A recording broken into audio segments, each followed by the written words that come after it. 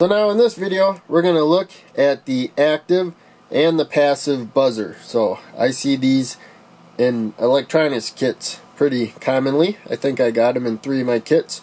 The active one seems to have this paper on here that says a remove seal after washing, and so in any case you can leave that on or whatever, but right now they look like identical components. So this is the active buzzer, and one way I've noticed you can determine that is you have it encapsulated down there, and let's put it back on there. Make sure we got polarity right. And the passive one, it's open on the bottom. You can see a little bit of wiring there, and that's really the only difference I've noticed from the physical aspect of it. I should probably move it over a little bit.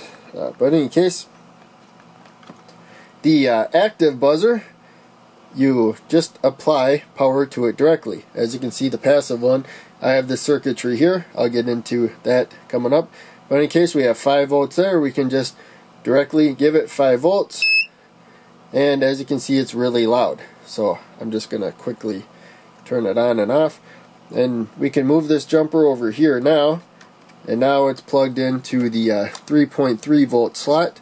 5 volt there, 3.3 volts there. And it's not as loud, but it's still pretty loud. And I've tried adding some resistors, see if I can get the volume down, and really not much luck. Here's a 220 ohm resistor, and I noticed if I do a higher resistance it doesn't work. I don't even think it'll work with 3.3 volts. I may be wrong. Yep, that's too much for 3.3 volts, but I'll put it at 5 volts there. And now you can see it's beeping. It's not near as loud as 5 volts without it. I think it's even a little quieter than it was at 3.3 volts directly to the power rail. So this will probably be the setup I use, but we don't need the resistor, but it helps lower the volume. So now the passive buzzer, they are both polarized. As you can see, there's a plus up there. That needs to be on the more positive side of the circuit, but passive buzzer is not as straightforward, as easy. But let's turn the power on. You can hear kind of a rattling noise. I have this trim pot here so that I can make some adjustments. So you're going to see when I turn away from this resistor, I'm going to add resistance, and this crackling noise is going to slow down. And if I turn it towards the resistor, so I'm lowering the resistance of this, and I can turn it all the way to the resistor, you can see that we have a much faster crackling noise.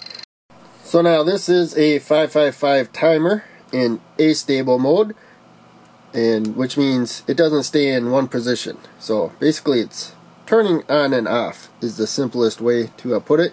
We're going to take the 10 microfarad capacitor here. Now we're going to use a 0.1 microfarad capacitor. So a lot smaller.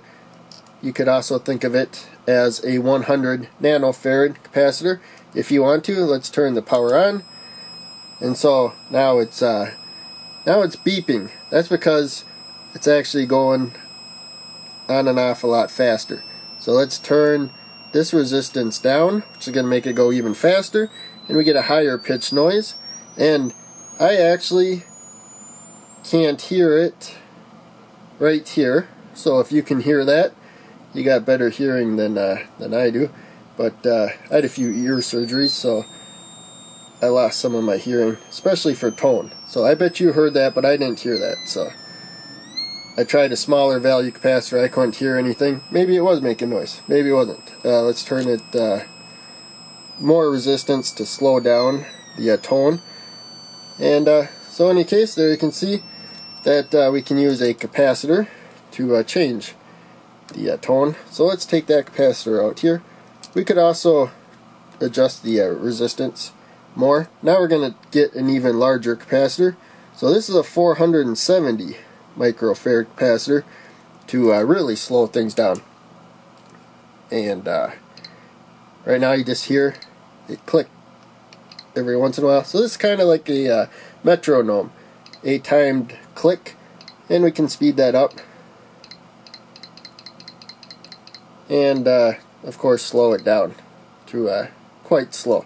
So we could even use an even higher value resistor here to really slow things down, but I think you get the point. So now I'm going to give a visual demonstration, and you can hear the pace of the click there. So I'm going to swap out the speaker. The LED is also polarized, so the longer lead, the anode, needs to be more positive.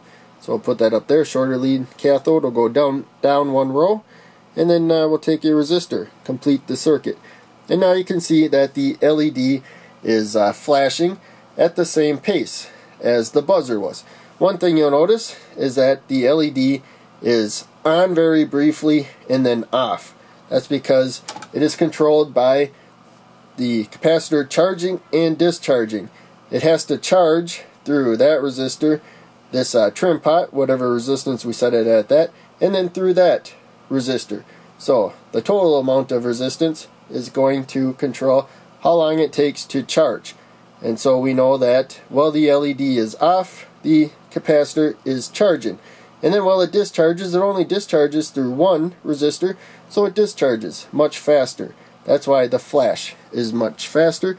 And now let's take that one out of there and pop this one in here. Ideally, you'd want to turn the power off, but in any case, there you can see it's kind of flickering. Looks kind of like a little fire according to the camera.